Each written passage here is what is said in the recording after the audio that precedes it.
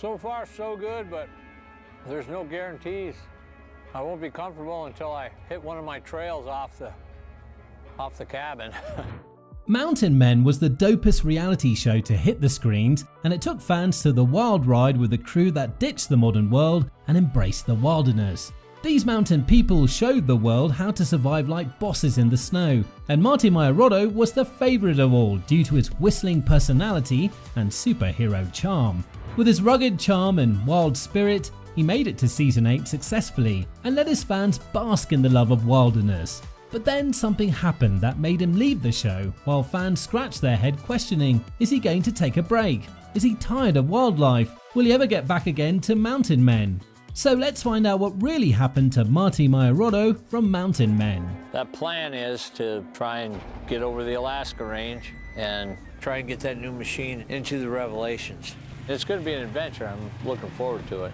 But it ain't gonna be easy. Marty Meierotto is nothing less than the ultimate edge-living badass. This dude dwelled on the wild side of civilization and rocked his trapper vibes like a boss. With a cozy one-room crib in the Alaskan wilderness, he showed his fans that life is all about being rugged all the time. They loved his hunting, fishing and trapping skills that let him dance funky beats of survival. No doubt, Marty is the real deal when it comes to getting down with nature's funky rhythms. You might be curious about how this bearded man ended up being in the mountains, fighting for survival amid the snow-capped mountains, a million miles away from the busy world of gadgets. Marty was born in 1960 in northern Wisconsin, USA, to Kerry Meierotto and Thomas T. Meierotto. His family held a love for nature, and Marty, along with his 3 siblings, was destined to become a trapper. So his passion for trapping began at the age of 8, when his father introduced him to fur trapping in Wisconsin. Ever since that moment, he knew that trapping would become his lifelong pursuit. As he grew up, Marty realized that there were fewer animals to trap in Wisconsin, so he decided to move towards Alaska in 1985 along with his brother Jeff. After moving to Alaska, he took on different jobs like being a janitor and doing logging and construction work. He knew he needed to earn the things he needed, like food, trapping tools, and a tent. Life got a shift, and in 1988 he started his career as a Chena interagency hotshot, where he got a role to fight the wildfires in the forest. So whenever he got off from work, he enjoyed trapping and hunting. Marty was a fan of living in the wilderness, so he built a cabin deep in the Alaskan mountains. Every hunting season, he set up traps 200 miles away from his village. Living in Alaska was tough, so he had to do this to survive the temperature as low as 40 degrees below zero.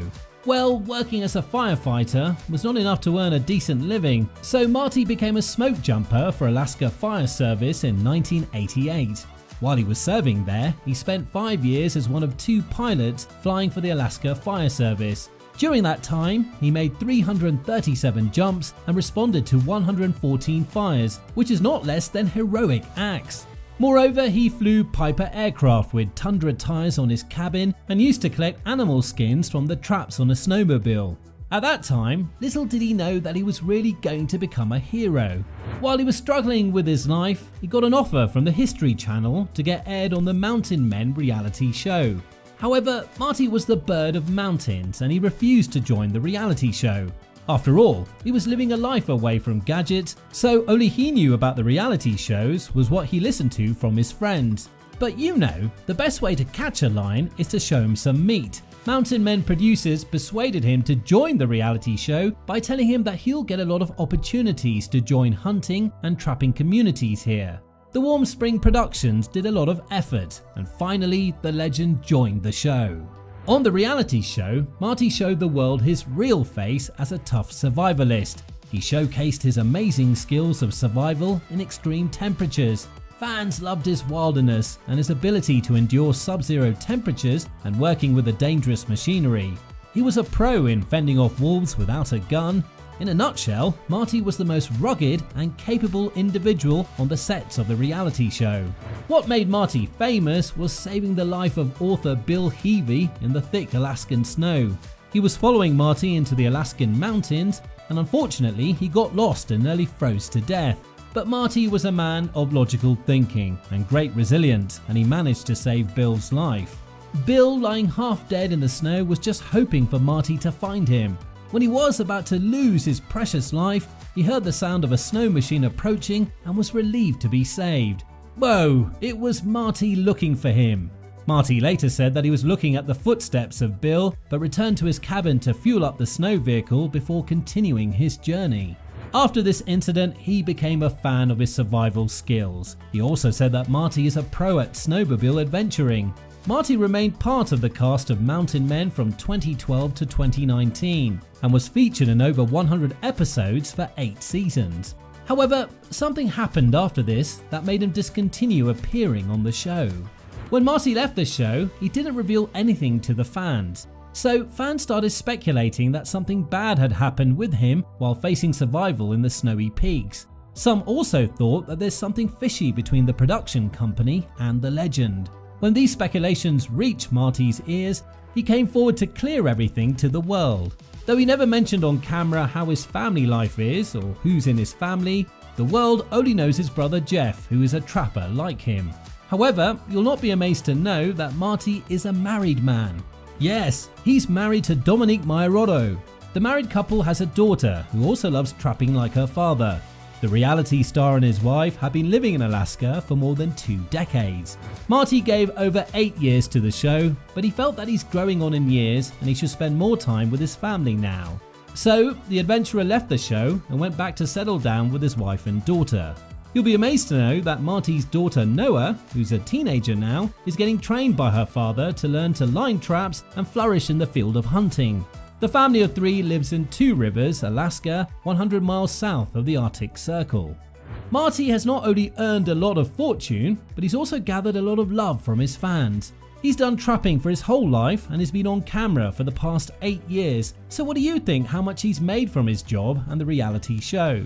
You might think that trapping is a low-paying job, but the bearded man has made a lot from it. Recently, he has a whopping net worth of $400,000.